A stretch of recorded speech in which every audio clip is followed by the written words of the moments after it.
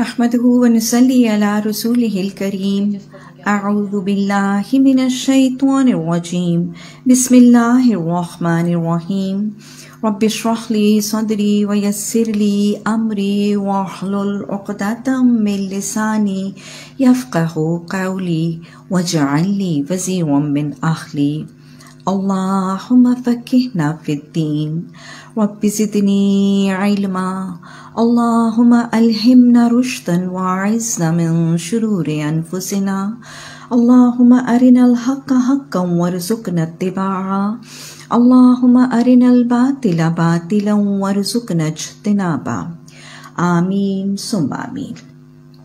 Assalamu alaikum wa rahmatullahi wa barakatuhu. Allah is saying, الرجال قوامون على النساء بما فضل الله بعضهم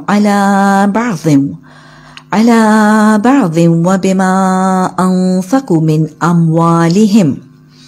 Men are in charge of women by right of what Allah has given one over the other and what they spend from their wealth. Ar-rijalu kawwamuna ala nisai. Men are in charge. Men are kawwam. Kawwam comes from the word kama. It means standing in Arabic. Kawwam is a person who is standing over or above other people who are sitting. So what does a person who is standing over others do? It's just like imagining an invigilator in an examination hall. All the students who are solving their papers, the invigilator of the examination hall is standing over the rest of them. So what does a kawwam do? The kawwam orders, commands, and hence controls. Then the kawwam would look after and protect. He would supervise, monitor, check, and he will be doing the surveillance and the checking.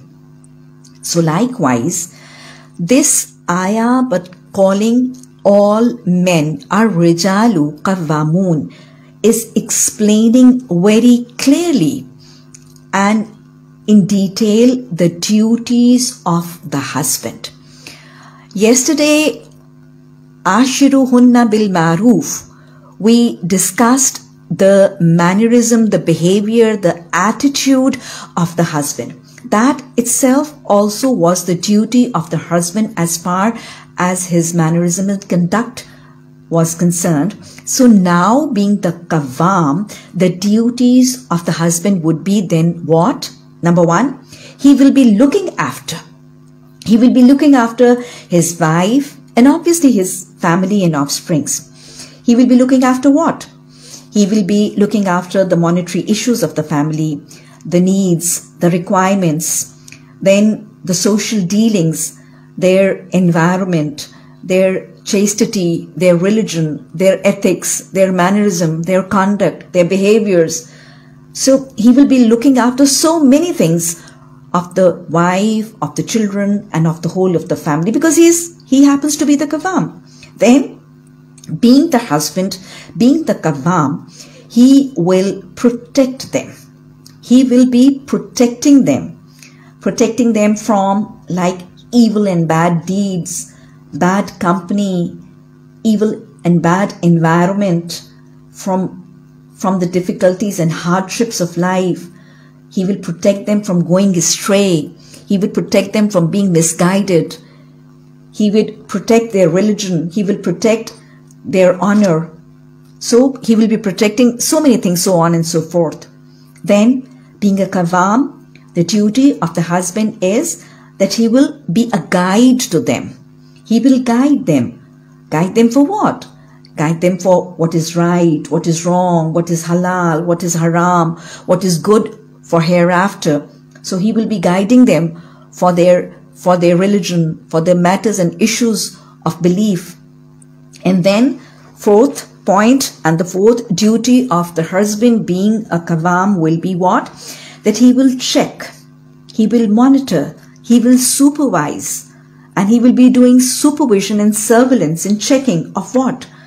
Of their manners, of their conduct, of their ethics, of their ibadah, of their salah, of their fast, of their purity, of their hygiene, of their aqaid. Like Allah subhanahu wa ta'ala said, and we discussed in detail in Surah Baqarah, Allah said, Nisa'ukum harsul lakum. Like the farmer looks after his fields, the husband being the 𝐻𝐽𝑚 will be looking after his wife and his spouse and his children. So the next point, being a 𝐻𝐽𝑚, being a person who is standing over and above the others and his family, he will be doing what? He will be ordering them. So the next duty of the husband is to order, to command, and to control. So being a 𝐻𝐽𝑚, he is the leader.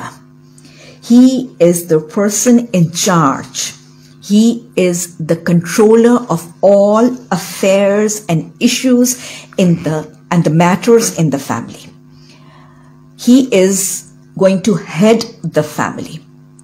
Because you know that in all setups, you always need to have one head. Like in the departments of the colleges, of the schools, we always have one head of the department. The university has one VC or one vice chancellor. The factory has one general manager or the GM. Any organization has one chairman. And above all, the universe has one Allah. And that is exactly why there is so much peace, there's so much harmony in the universe. So if we want the system of our house and our family to run peacefully, smoothly, and in harmony, then in the basic unit of the society, the home, the head of the family has to be one, and that has been announced as the husband.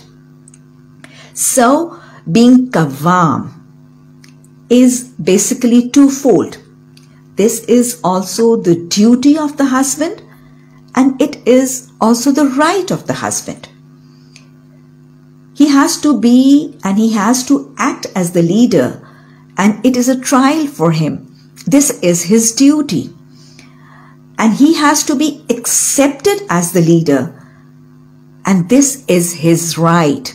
And this is the duty of his wife. She has to accept him as the commander, the 𝐻𝐽𝑚. Accepting him as the commander, she has to surrender to his commands. She has to obey his orders, and she has to accept his policies and his dictations and his decisions. And in this ayah, if you see, Allah says, Ar-rijalu qawwamun. All men, or whatever color, whatever creed, whatever tribe, whatever state of mind, whatever state of education, whatever state of his wealth or richness, when a wife, at the time when she is being married, she shows the willingness. She shows the willingness to be married to a man. Then actually she is announcing and she is promising to accept his authority over her. So then, once she has accepted him for marriage, she has accepted and she has announced and she has promised and she has declared that she will be accepting his authority over her. And so all men, may they be rich, they may be poor, they may be young, they may be old, they may be healthy, they may be sick, they may be strong, they may be weak, they may be educated, they may be uneducated. Once they happen to be the husband to a wife, they are the 𝐻𝐽𝑚. All men and all husbands will be considered as the qawwam. This, I again repeat, is the duty of the husband, the trial of the husband, and at the time is the right and the duty, right of the husband and the duty of the wife as well. Now, Allah has made this qawwam as a duty for the husband.